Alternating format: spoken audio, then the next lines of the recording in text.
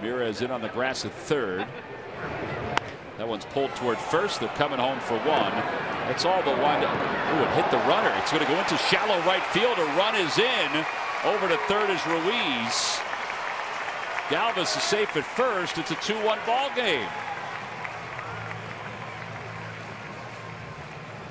I didn't think Lucroy even had to play at first base, but after he released it, I thought, well, maybe he does.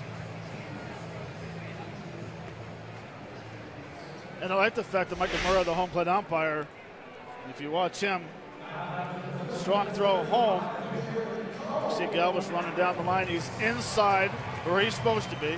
Takes it right into 3. Mike DeMera gives the automatic safe sign, saying that he was